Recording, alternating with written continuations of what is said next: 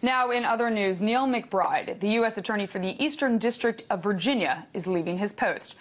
MacBride's office is currently in the national spotlight for a probe into Virginia Governor Bob McDonnell and his family for allegedly accepting hundreds of thousands of dollars in gifts and loans from the CEO of a dietary supplement with regulatory business in the state.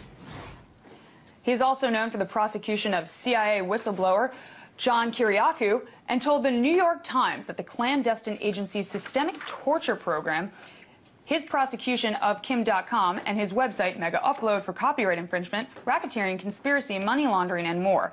He filed charges against NSA leaker Edward Snowden under the Espionage Act and is heading up the investigation into transparency organization WikiLeaks. Now, his exit after serving 4 years as USDA will most certainly raise questions about the status of those investigations. Now, here to discuss MacBride's speedy exit and the high-profile cases he oversaw while serving as the U.S. Attorney is RT web producer Andrew Blake. How are you doing today, Andrew? Fantastic, Aaron. Now, I want to start off by asking you, is this a hasty decision for MacBride's resignation? Was this in the works, or is this totally out of left field? I mean, it seems like really came to a surprise to most people, especially given the cases that he's working on right now. Like you just said, he was actually in charge of filing that indictment against Edward Snowden, and of course, you know, he's on the other side of the world right now, and it's not working out too well. He's also involved in the indictment against WikiLeaks, which has been several years in the making now, and is an ongoing case. He's involved in the indictment against Kim.com and Mega Upload, which, again, that's a year and a half in the since it was filed, and it's just hanging out. So who is going to take over these things? Who is going to follow up with these cases? Who is going to prosecute these people for the U.S. government? It's a really good question, and I think it was rather unexpected. He's only been there for 4 years. He was appointed by President Obama early on in that administration, and he's really put his nose in a lot of places during that time. So I was, I mean, in particularly me, I was taken aback by this. I was rather surprised because here's someone who I've been following relatively closely because he's involved in a lot of cases that I think could have major repercussions for everyone worldwide, not just in the U.S., not just in the Eastern District of Virginia. He's in charge of cases like with WikiLeaks, which will have massive ramifications for journalism and with democracy. The Mega Upload case, ramifications for the internet. So he hasn't quite said yet why he did this or where he's going to go or what he's going to do after this. But I think a few people were actually taken aback by this, and myself included. Right.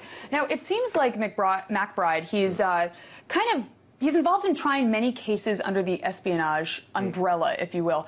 Is that a departure from other people who held his job before him? Well, I don't know if that's something that you could personally blame Neil MacBride for.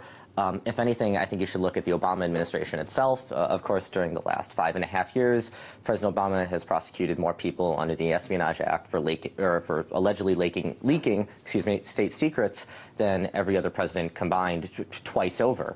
There's been a pattern during the last couple of years that seems to continue every few months, believe it or not, where different people who take information and put out in the public are being called spies. And Neil MacBride has been spearheading that campaign under the Obama administration's umbrella.